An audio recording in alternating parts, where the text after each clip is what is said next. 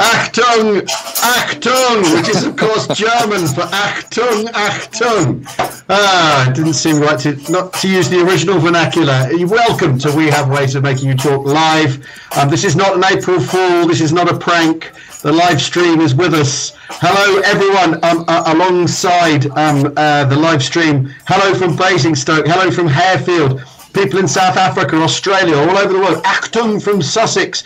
Glenn Towler says, nice beard. Well, I have to agree with Glenn Towler there. Monty has joined us. He's brought up the Piat. We're doing everything we possibly can to keep you entertained.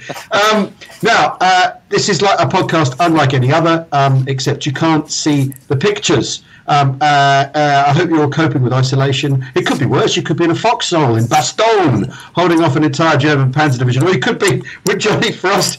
As we can see, James Holland has brought isolation. Essential piece of kit, Al. Essential piece of kit in these troubled times. What everyone needs is a World War II gas mask. And apparently it is good for COVID-19. Is it? You just like the rubber. Let's be honest now. That lovely, so special smell. It's not so bad, is it? I mean, with Netflix, walking the dog, listening to a podcast or two, isolation is tolerable, isn't it? Let's say that, yeah? Yeah, it's absolutely fine. Yeah, it's even better if you're writing a book as well, because that fills the day quite nicely. Yeah, absolutely. Now, of course, James is in Wiltshire, and you're in the middle of Sicily. We're still talking about Sicily, aren't we? Yeah. Still very much immersed. I've just been doing the amazing battle for Azoro, where the Hasty Peas, the Hastings and Prince Edward's battalion, managed to clamber up this sort of almost vertical cliff, 1,000-foot cliff in the middle of the night, attack the Germans from above, and hold on throughout the day. I mean, it's the most amazing action. It's completely impregnable, this place, and although it had been a Greek, then a Roman, then a Byzantine, then an Arab, then a Norman strongpoint, it had never, ever been captured from below, ever. Really? Until the Hasty Peas got there. Incredible. So the good old Canadians. Volunteers all. Now, Pete Johnston has popped up on our feed, says, as a historian and museum professional, please do not put on World War II gas masks as they're full of asbestos. That's you, Telt. Okay. Yes, I'm putting that back in its proper case then. I'd rather get coronavirus than asbestos in my lungs. Right. So this is how it's going to work, ladies and gents. On your screen, you'll hopefully see James and me. Sometimes you might even see some photos. But here's the key point. We want to hear from you. At the bottom of the screen, it says "Ask a question." Feel free to do so, and we'll answer as many as we can. They'll be filtered to us through our team. Through tech, via tech. For our signal routine. I think you're quite right, Catherine. Monty wouldn't have been too happy with that beard. That was one of the few things he would enforce. He didn't like top hats. We don't wear top hats in the 8th Army, is another thing Montgomery famously said. Anyway, here's a question. Let's get rolling. Here's a question to get us started from David Yields. How prominent in battle were the Scottish pipers, and what did the Germans make of them? So we've some pictures of pipers. Here we have. El Alamein, I believe this is our first picture. So, James, take us through this. Well, the Highlanders, traditionally they use the pipes. I mean, we've all heard them. You either sort of love them or hate them, but there is a sort of mournfulness about them, isn't there? And the best descriptions I had was from this guy who was in 2 Rifle Brigade and also a Maori, a guy called Mikey Parkinson, who was in the 28th Maori Battalion on the opening night, 23rd of October, 1942, on the opening night of the Second Battle of Alamein. And he had the Highlanders on. Mikey had the Highlanders on his right, and he just said it was just the most amazing sound because as they were disappearing over into the, across the minefields, you could just see faintly in the kind of moonlight and under the flares these sort of figures of jocks sort of moving forward, the 51st Highland Division, and this amazing sound coming across. And he said, I have no idea what effect it had on the enemy, but he said all I can tell you, it was one of the most profoundly moving things I ever heard in my life, ever. Yeah. Yeah, well, it certainly makes me move if I hear it. I mean, I walk quickly past a piper if I possibly can. I mean, I quite like them actually. I mean, I actually think you have got that thing that it announces that you're coming. That's what pipes and drums are all about in battle, isn't it? Is it saying in the days when they were actually present on a battlefield? It's like here we come, and then the drums would be used to dictate marching speed and all that sort of thing. So but and then famously, of course, there's Bill Millin, whose story often told with Lord Lovat, who Glenn, I agree, nothing wrong with bagpipes. Glenn Towler says nothing wrong with bagpipes. We're just making mischief. Bill Millins. We've got a picture of Bill here. I think probably the most famous story with Lord Lovat's commandos landing on the morning of D-Day, playing the pipes in his landing craft on Sword, and the story he used to tell was they must have thought I was mad, so they didn't kill me. I mean, I don't know how he knew that. And after all, considerable luck as to what happened to you coming off a landing craft. Yeah, that's true. I mean, there's a very good statue of him there now as well. Yeah. And I mean, the great thing about Bill Millin is he lived to a ripe old age, and he used to regularly go back and do his pipes and stuff. So he became a bit of a sort of party piece, didn't he?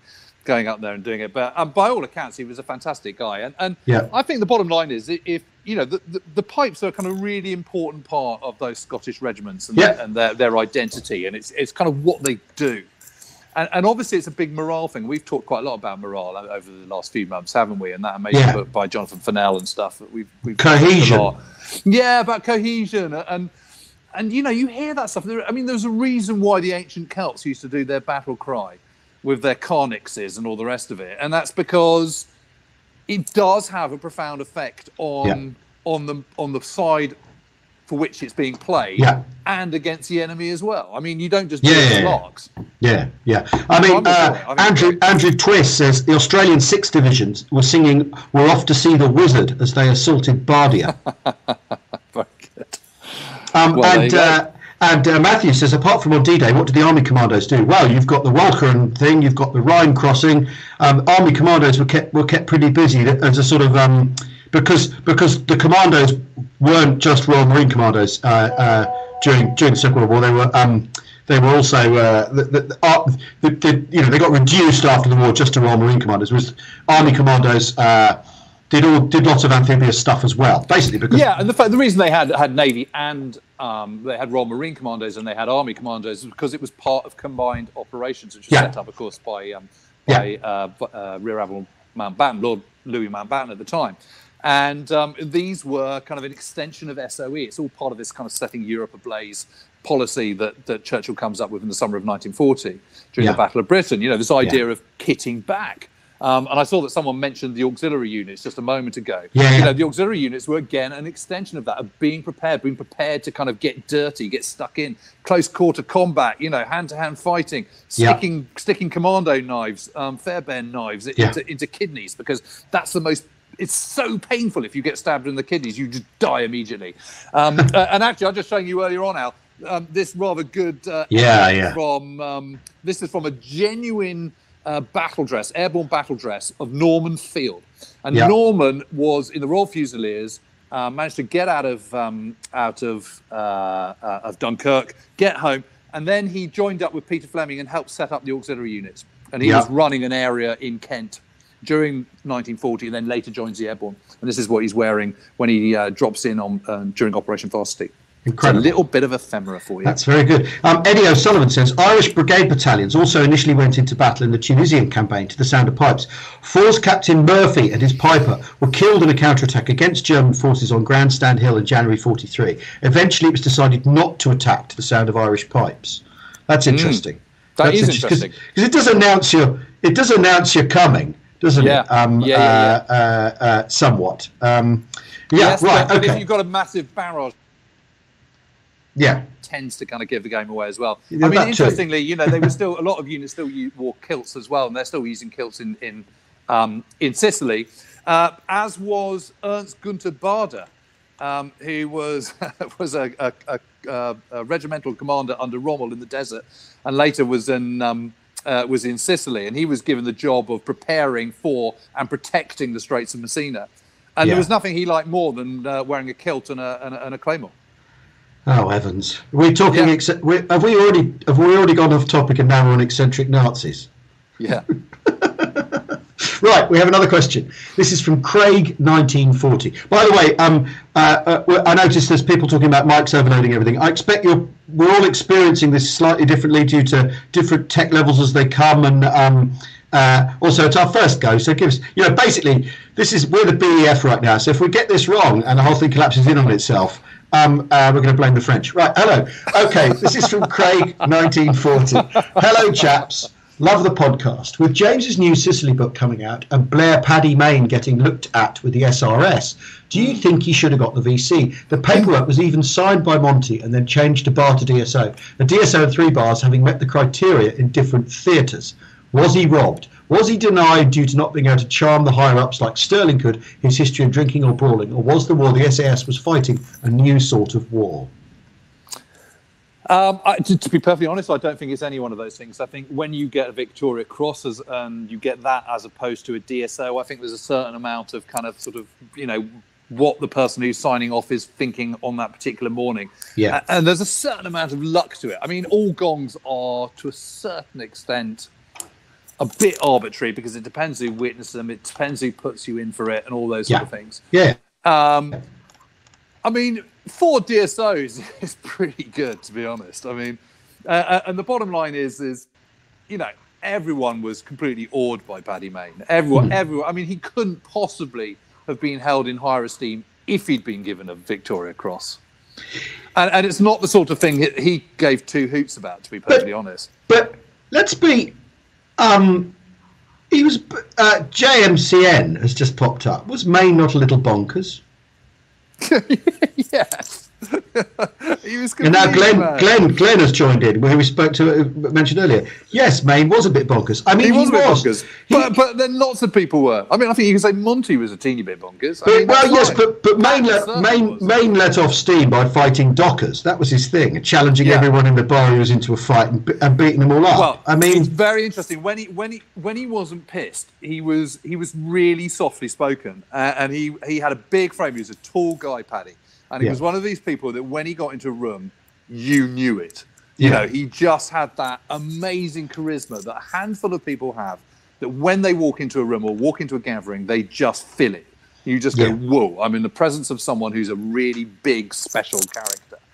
And he just had that. And I remember, you read accounts of people meeting him for the first time. They said, this huge hulk of a man came in, this reputation before him. And then he opened his mouth, and he was really shy and diffident, and had a bit of a stutter. Yeah, but if you can afford to be a bit shy and diffident if you're a great big hulking brutal bastard, can't you? That is true. But the kind of Paddy Mayne, the kind of big growling Paddy Mayne who goes around kicking arse and wrecking bars in Cairo and all the rest of it, that character comes to the fore only when he's had an absolute skinful.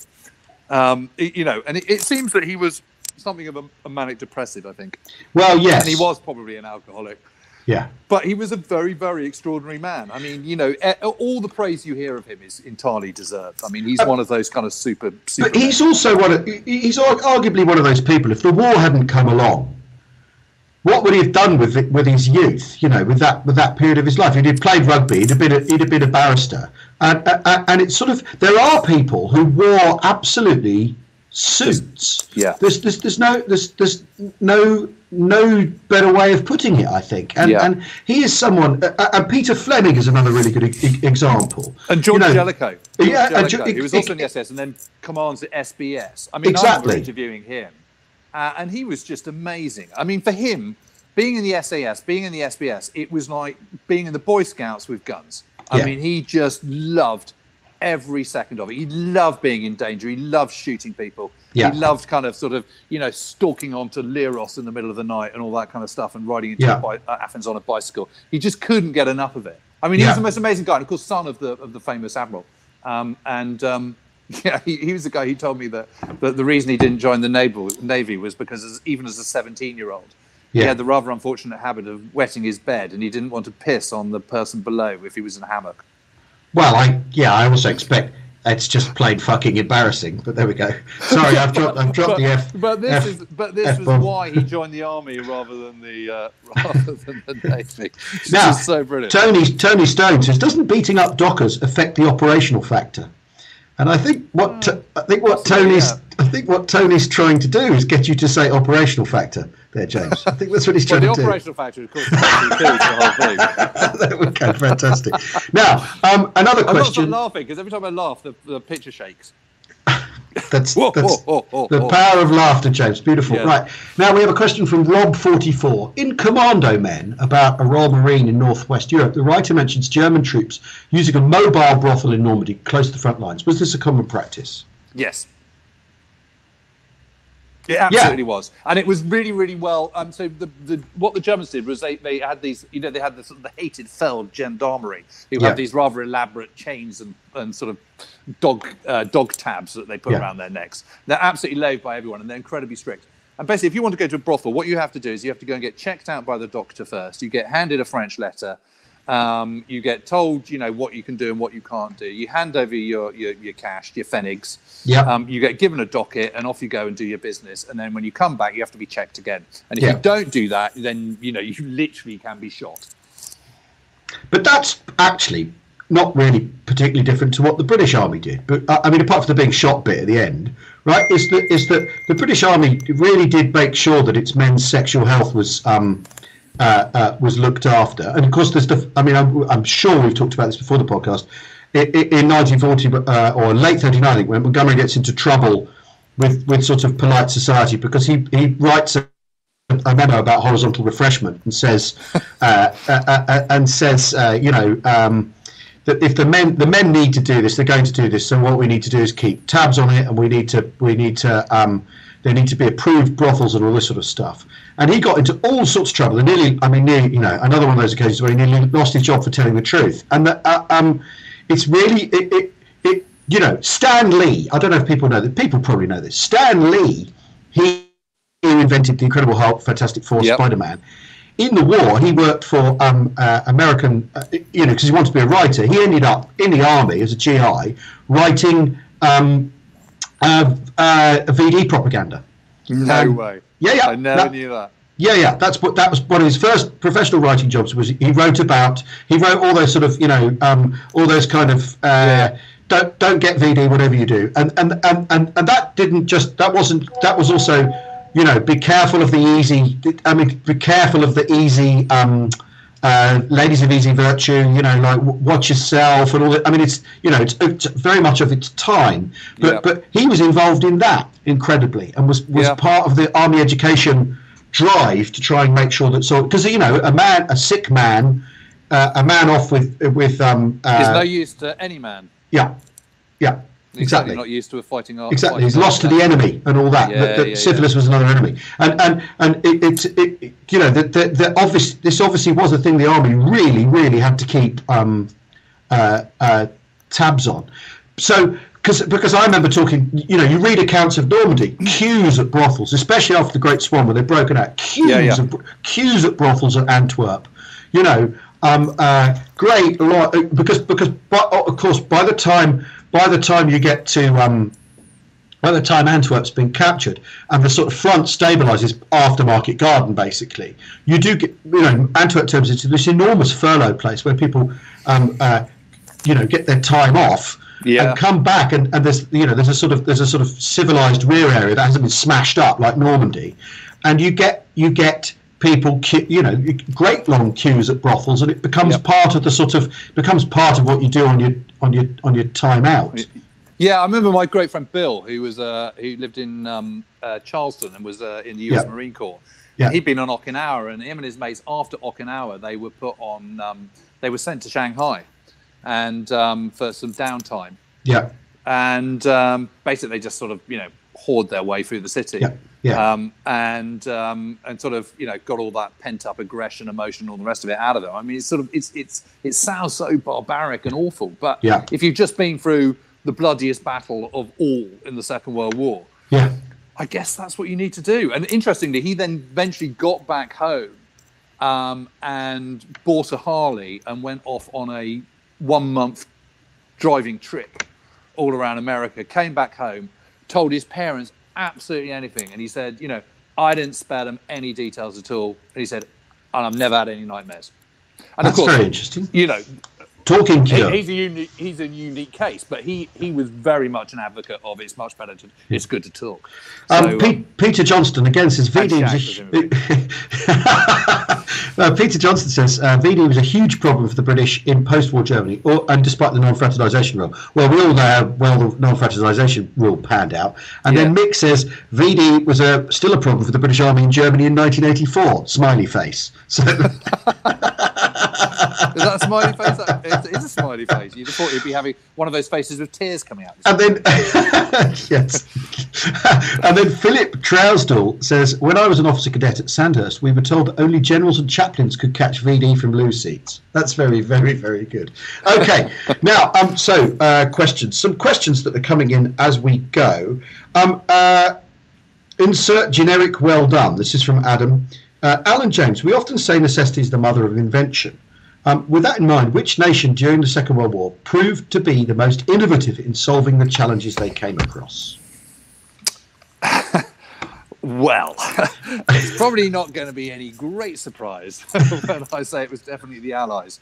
I think it's not just about innovation. I think the point about innovation is it's not just coming up with innovation for innovation's sake. It's coming up with the right innovation. And I think the two things go hand in hand. And I think, obviously, the Germans being the first people to send a man-made object into outer space is, that's quite innovative, I think, by anyone's reckoning. No one can doubt that. Creating the ME-163 Comet, getting the ME-262 in the air for the first, as an operational aircraft for the first time, creating the Type 21 U-boat, which is the benchmark for all future post-war submarines and is the world's first proper submarine as opposed to a submersible, which is what most Allied submarines are in the Second World War. All of that is pretty amazing. But how useful was it, and did they do it at the right time? And the answer would have to be no. Whereas what you see from the British and the Americans particularly is their focus is just so good. And I think that's the difference. And I would single out as one thing, the cavity magnetron, I think, is one of the greatest inventions that emerged out of the Second World War, which I think is invented in November 1940. And it's what enables you to reduce the size of your radar aerial. So instead of having a 270-foot high lattice work aerial on the coast at Dover or Ventnor or wherever it might be. Actually, it's so small you can put it on a destroyer or a corvette or inside a Wellington or a very long-range B-24 Liberator. And that is quite a big game changer because it means you don't have to have all those sort of TV aerials that the Germans have later on in the war. On the front causing drag and all the rest of it.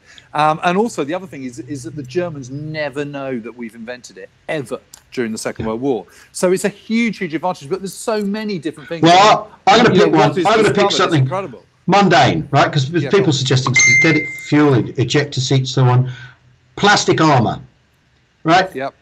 Invented by a solicitor, a guy called Edward Tyrrell, who was a gentleman inventor.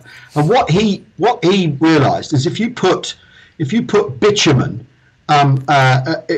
basically he invents this thing that can be applied to ships that reduces the shock of bullets and stuff. And he sees that ships have been patched. He sees this paddle steamer that's been patched with a combination of bitumen with cork in it, right? Right. And that it's a highly flexible material. And so he goes to the government and he pitches this idea, and it doesn't work.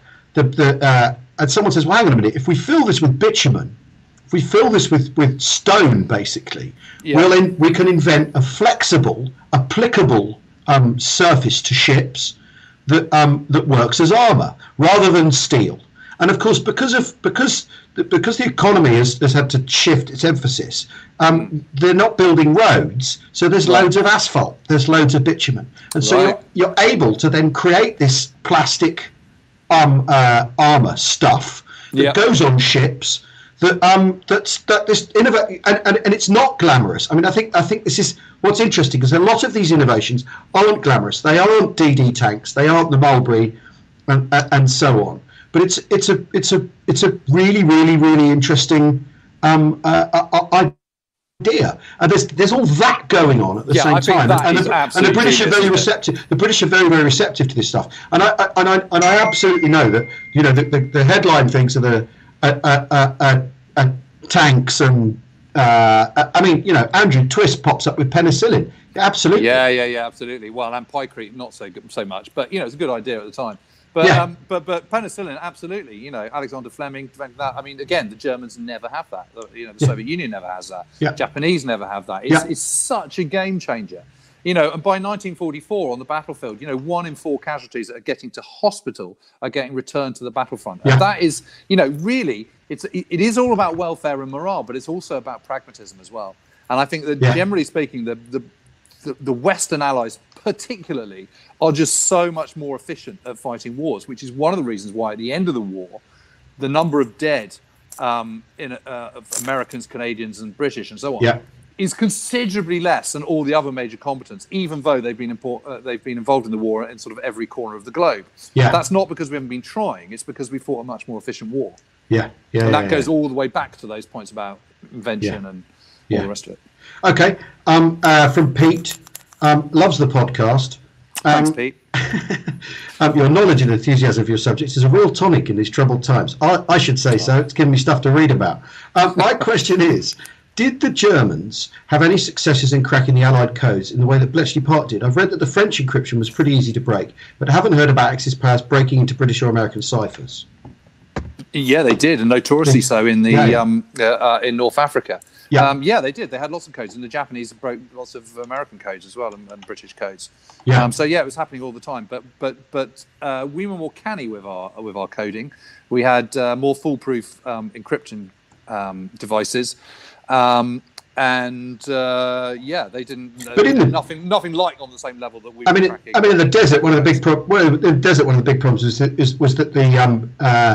the American military attaché he'd been cracked, hadn't he?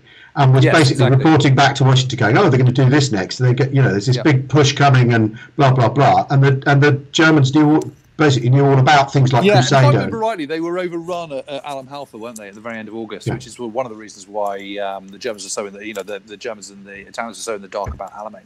But obviously, you know, they knew what was going on. I mean, it's all that other stuff, isn't it? All those deception things about sort of the, you know, Masculine, the magician, who did all that kind of sort of smoke and mirrors stuff. You know, I'm just not that convinced by all that stuff, I've got to say. I think the Germans knew they were coming, and sort of pretty much what they were going to do.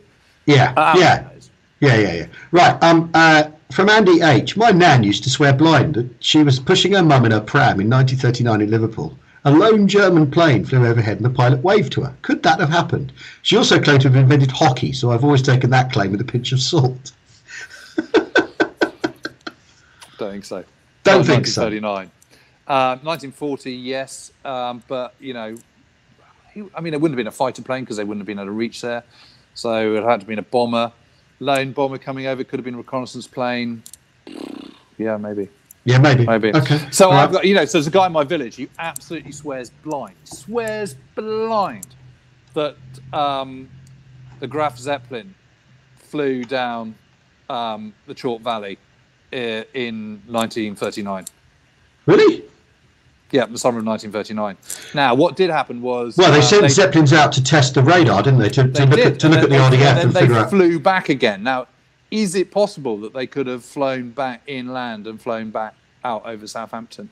Well, is it possible they got lost? Yes. Yes. And yes. So it is all possible. It's just... you know, he says, I can remember it. He said, I looked up and I heard this amazing kind of sort of faint whirring and I could see it. And it was coming all the way from Salisbury. And I looked at and watched it as it flew directly over the village. I mean, it was so vivid, his memory. You can't possibly kind of see how he could have been mistaken in that. But, you know, memory's a weird thing. Yeah. But, or it was the R1, it was, you know, one of the R100 No, because that was, I mean, the R100 blew up in... There's the R101 blew up in, yeah. So the R101 that blew up on its way. Oh, yes, it was, yeah. Because I grew up around Bedford where there's these enormous Cardington hangars that were built for the R101 that are just they're enormous, aren't they? Yeah. It's Designed just by so gigantic. Yeah, sorry? By Bynes Wallace. Yeah, of course. Yeah. And now, where they made the Batman films in there. Anyway, we're really off subject now. We're going to talk about Batman films. Yes. Now we have another question, and we're going to get stuck into this, I expect. This is from Russell Chapman. What's the single most important order? Yes, it did crash in France. I know. Yes, was the Glenn was the single most important order in the Second World War the infamous Halt Order of 24th May 1940? God, if so, can you once and for all assign responsibility for it to Hitler or von Rundstedt or even Goering? Cheers, lads. Loving the pod, especially the brilliant book recommendations. Yes, I think I can assign it to Hitler. Okay, so there's all sorts of ghastly theories about this. So basically, what happens is might get my dates muddled up, but so give me a day or two's grace. Yeah. But I think what happens is it's on the 23rd of May 1940, and the Panzer Group A, Army Group A, the Panzer Group Kleist, which is under Guderian, have surged forward. Rommel is surging forward as well, and they have this opportunity to completely encircle the BEF and the French that are in the northern pocket. Yeah. And what happens? But von Kleist is very nervous that his panzers have got ahead of his infantry, and so he orders a halt to the panzers. So just hold fire and let everyone else catch up. And Guderian and everyone comes back and goes, "Are you mad? This is insane because we have got this opportunity to completely encircle the whole northern pocket of the French and British. We need to push on." He goes, "No." And Guderian and von Rundstedt, rather, who is the commander of Army Group A, confirms von Kleist's order. Yeah. When this is relayed up to army headquarters, up to Franz Halder, who is the chief of staff of the army, he and von Brauchitsch, who is the commander of the army, he realizes this is absolutely insane, and so makes a decision to hand the Panzer Group Kleist over to the authority of Army Group B, which is attacking from the north. Yes. And says, right, instead of the Panzers now being the Hamel and Army Group B being the anvil, we will turn it around. So Army Group A can be the anvil, and Army Group B can be the hammer. Yeah. And we can continue and complete this encirclement. Yeah. The following day, the 24th of May, Hitler visits von Rundstedt and says, "What's going on? How are the panzers?" And von Rundstedt goes, "Well, my Führer, I don't know, because the panzers have been handed over to Army Group B." And the Führer goes absolutely apeshit and goes, "What? How dare they do this? How can something of that magnitude be agreed without consulting me first? Blah, blah, blah, blah, blah. Lots of spittle, lots of bad breath, etc., etc." And he goes straight back to von Brauchitsch, straight back to Holder, says, "Don't you dare do something like that again." Hands the panzer straight back to Army Group A, and von Rundstedt upholds the halt order. And Hitler says, it's now von Rundstedt's decision as to when he undoes that halt order and says that they can move again. So everything's back to as it was. And in that interregnum, because they don't get the order to release until I think it is the 27th of May, and they're not on the move again until the morning of the 28th, Operation Dynamo has started, evacuation of the BEF, and they've been able to get it out. Ever since they don't get the BEF out, and the encirclement never happens, which is why we have Dunkirk and all the rest of it. Yeah. So it is a really major cock up from the point of from the Germans, and it's dangerous doing what ifs, but you can't see really how they could have failed to do that complete encirclement. Yeah. Had Halder had his way and had Guderian had their way. Yeah. There's been lots and lots of conspiracies. In the meantime, Goering, who is hovering over Hitler's shoulders, goes, "Oh, don't worry about it, mein Führer. My Luftwaffe can deal with these guys anyway, these hopeless RAF and the pathetic BEF." And Hitler goes, "Great, well, time to crack on then." And of course they don't, because they're not able to. But there is this theory that Hitler was doing it because he sort of wanted Britain to get away and all that sort of nonsense. It's nothing to do with that at all. It is purely 100% about Hitler showing who is the daddy man and showing the army command that they can't basically kind of muck around with him. And everything has to go through him. He is the absolute... But so much of this is born of the fact that no one expected any of it to work.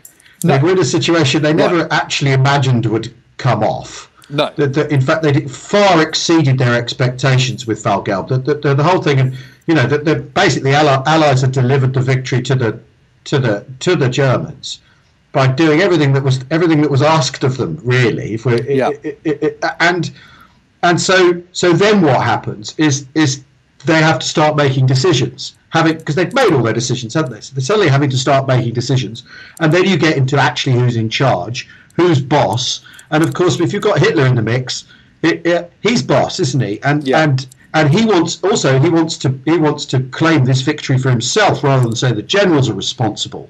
Yes. So he's trying to lay down the law and say this is who's in charge here. The other thing but also you're 2 weeks into the campaign, everyone's exhausted, the gear's falling, the tanks are beginning to fall apart. Ammunition is an enormous issue because at the start of the First World War, the Germans nearly ran out of ammunition. So and there was an ammunition scandal during the First World War. It was an issue that everyone remembered and hung heavy in people's minds in terms of procurement. And so you've got that whole thing of a big part of the steel effort that's supposed to go to U-boats, supposed to go to tanks, supposed to go to the Ju-88, that actually the steel's being spent on ammunition. Yeah, and they're worried that stocks are going to run out, and you've got all this because it's supposed to be a short war. The plan is for a short knockout blow. Then it works. They're caught in the army itself is sort of caught out by its own success, and then of course the politicians get involved and go, well, actually I'm in charge here, not Halder, not von Rundstedt, not anyone else, and Hitler steps in and makes the decision for everybody, and of course. He was quite capable of making terrible decisions, Hitler. I think that's pretty well established. I think this is the point. This is what one has to understand. I remember writing this book once, and someone reviewed it and says, how dare Holland say that Hitler was a military nincompoop because did he not realise that Hitler voraciously studied military history and read his history and all the rest of it? And I thought, well, what a stupid thing to say. I mean, I've studied history, but obviously, I'd be absolutely crap as a field marshal or commander of an army. I wouldn't have a clue. So the things don't go together at all. And the point about Hitler is, he really was just a half-jack in the First World War. He never went to staff college. Yeah, he read a few books and stuff. But also, by 1940, he starts to become convinced of his own brilliance and genius because he's surrounded by sycophants who sort of go, yes, mein Führer, you're the best, mein Führer, can I, do unspeakable things to you, mein Führer. And he started to believe it. But the truth is he is totally ill-equipped and untrained in every regard to be making these sort of decisions. Yeah. And the fact that he's making a decision of that magnitude purely out of spite and to show who is the daddy man, to sort of get one over the army high command, just goes to show what a kind of woeful and inadequate person he is as an army commander. Which book would you recommend on this? It's the Freisler, isn't it? Yeah. Yes, Karl-Heinz Frieser. Frieser, I think it is. Frieser. F-R-I-E-S-E-R. Yeah. Karl-Heinz Frieser, and he's an ex-German army colonel and very pronounced historian. And he wrote a book called Blitzkrieg Legend. And he goes into this in very, very great detail. And it's impossible to disagree with anything he says, to be perfectly honest. I mean, he's absolutely nailed it once and for all. And all those other conspiracy theory nonsense ideas just need to be kicked into touch. Yeah. Okay. Just on our sidebar, Hydor says an old boy I know was part of Operation Varsity, which had 75 years ago just kind of happened. 75 years ago, just kind of happened. And remember standing on the banks of the Rhine and hearing the hell of a racket as an ME-262 flew over along the course of the river. It was belching black smoke, presumably because of the poor fuel it was burning. He said it sounded like a badly tuned bus. Well, it might have been hit by a Hawker Tempest. I mean, talking of Tempest, I just want to mention the Hawker Typhoon Preservation Group, because it is the 75th anniversary today of the shooting down of RB396, which is this Typhoon, which is being restored currently somewhere in Sussex, down at Goodwood. And they're an amazing bunch of people that are putting this together. And on the 1st of April, 1945, Flight Lieutenant Chris House was flying this particular Typhoon and attacking a kind of German column on the ground. and got hit by some light flak and had to crash land. And he was safe, he was fine, and he survived the war and all the rest of it. But the Typhoon had to be abandoned. It later got picked up and got put in a museum in Holland, and it was then bought in 2012. And ever since then, they've been restoring it bit by bit, painstaking effort. Yeah. But as you know, Al, I'm a massive fan of the Typhoon and the Tempest. And I would just so love to see a Typhoon flying again. I really, really would. It would just be the most amazing thing. And they've got a Napier Sabre engine in absolutely perfect condition. It's good to go. They've run it up, all the rest of it. It's all absolutely fine. And it will happen, but they need lots of support. So if anyone wants to get involved with that, if you look up just the Hawker Typhoon Preservation Group, you'll find it on Facebook. You'll find there's a webpage and all the rest of it. Yeah. 75 years ago today. So. And of course, as Sterrett and someone else earlier pointed out, it's the RAF's birthday today, of course. Yes, it is, yeah. Formed on April Fool's Day. 102. Let's not get into the fact it was formed on April Fool's Day. Right, okay. Now, Dauntless says, now this is, here we go. As we know, Allied tankers say they feared the Tiger tank, but what Allied tank did the Axis fear most? Sherman Firefly, ? Bog standard Sherman due to weighted numbers? As for British tanks, what were the winners and losers? Thanks in advance. Oh my God, how long have we got? Actually, Al, this is a perfect opportunity to show some of your models. Oh yeah, hold the line, corner. Al's got the most amazing collection of tank models. I hadn't realised what a closet modeler he was, but I've got to say, he's pretty darn good at them. Check out this bad boy. M10 Achilles, look at that. Whoa. I'll just move Monty out of the way. There we go. Look at that. I mean, look at the detail on that. There we are. You're a proper tank modeler nerd. 17-pounder. You really have inspired me. Honestly, when I've got this bloody book done, that is what I'm going to do. My self-isolation holiday treat is going to be creating a definitely, it's got to be Sherman, hasn't it? But I'm going to say, in terms of one day most feared, I reckon. I mean, from all the kind of literature I've read on and listened to German accounts and all the rest of it, boy, they did not like the Crocodile. Yeah. And who can blame them? Something that can fire a jet of 120 yards of napalm. I mean, thank you. And yes, Gareth says it's not a tank. Yes, I know it's a tank destroyer. It's a tank destroyer. Okay. Right. What else is in it? Let's see what else is in the tank. That can spew flame.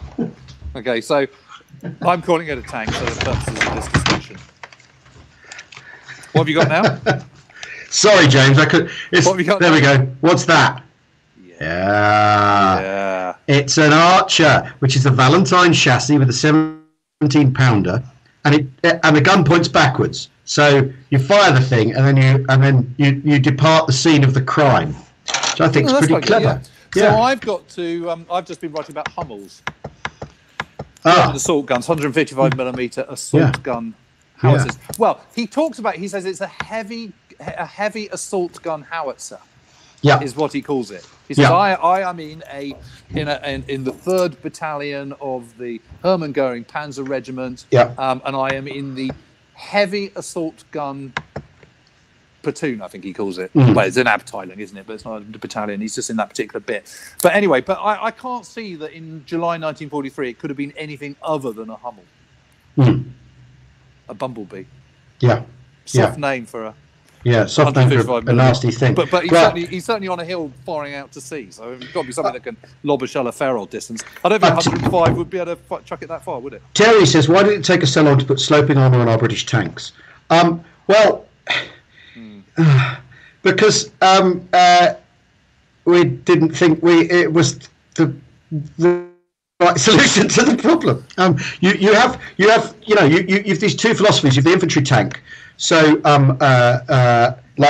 which is the Churchill, and super thick armour, slow, built like a brick outhouse, could go up very steep hills. An infantry support tank, an integrated infantry weapon, and then you have the cruiser tank philosophy. Which, and of course, what happens at the end of the war is they give up on that altogether, and you get basically the precursor to the main battle tank. I think the whole sloping armour is a little bit of a kind of is a tiny bit misleading, to be perfectly honest, because you only have sloping armour really on the front, and so much of a tank's time they're not kind of facing straightly down the barrel of the person that's trying to shoot them. No. You know, that's how they get destroyed. You know, so there are inherent problems with sloping armor of the kind of design of the hull. I mean, obviously it works for Sherman and it works for Panther and so on. But that's it's not the kind of it's not that is the solution to your armor issue. Yeah. There are other ways to do it. Well, also most armored. I mean, here's the thing: most armored encounters in Normandy were very close. You'd go round a corner. There'd be a self-propelled gun there. It'd fire one off at you and then vanish to a pre-arranged second firing position. Blah blah blah blah. And the big open encounters, like say Goodwood, are not the norm. The reason Goodwood is such a magnet for controversy, I think, a discussion is because it's not what's going on in Normandy in general. It's not normal. I mean, the Goodwood is not normal to have those two armoured divisions sort of operating side by side. That's not how they do things, and they're doing it to try and save infantry because they're running short of infantry. But actually, it doesn't has the complete opposite effect because actually you still got lots of infantry involved in the battle and lots of them become casualties. David Yields says sloping armour compromises internal crew space. Absolutely, yeah. Well, that's my point. There's always kind of arguments for both sides. Yeah, right. Well, I think that's about all we've got time for. You know what? That's gone really, really. It's flown by, and I've enjoyed enormously watching everyone chipping in along the side. It's been absolutely fantastic to hear from you all. The Church of Avery. We haven't answered more of those questions. Yeah, that's right. The flying dustbin, Glenn. Absolutely, the flying dustbin is spigot mortar, a relation, of course, a relation of the Piat. There we are. And there's one of those Churchill tanks with the huge dustbin mortar just outside from Juno Beach. Yeah. On the way. Juno, no, and it's been painted a horrible colour. It's painted a completely wrong green. And I think they've got one in the restoration shed at Bovingdon as well, and Avery. They have. They absolutely have that amazing shed. Wow. Anyway, I mean, once everything opens up, anyway, that's all we've got time for. Remember, you can hear a chapter of the day of the brilliantly vivid novel 'The Cauldron," written by Zeno, based on his actual experiences at the Battle of Arnhem.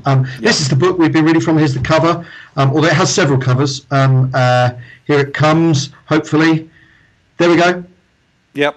Super rare. I've been trying to show up other covers on Twitter, but it's the most fantastic book. And I've got to say, Al, what I've heard of your readings, you do it damn well. Thanks very much, James. That's very sweet of you.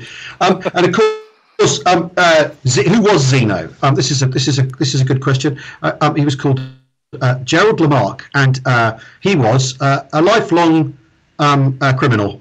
Basically, con man, and ended up in Wormwood Scrubs for murdering his wife's lover in a hotel in Swansea, and was taught to write by George Blake, the traitor, who then escaped from Wormwood Scrubs, or jumping over the wall and landing in a lorry with a mattress. Oh, right, that's my front door. I'm obviously out of time. That's my doorbell.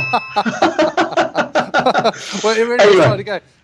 Anyway, it's time to go. Thanks everyone for listening. Thanks for watching if you were watching. It's been our absolute pleasure. We have ways of making you talk. Auf Wiedersehen.